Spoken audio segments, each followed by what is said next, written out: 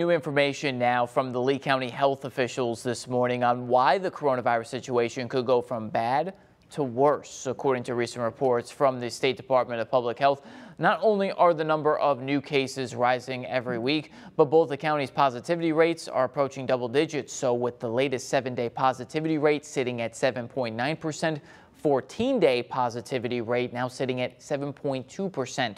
New for our morning audience, health officials fear those numbers may go up with school starting soon and those big community events coming up.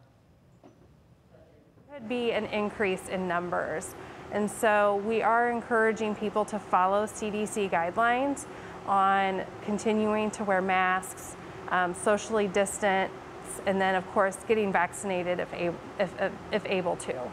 If you're looking to get the vaccine, you can do so at the Lee County Health Department today, noon to 4 p.m. Officials say you can call 319-372-5225 to make an appointment. They are also accepting walk-ins.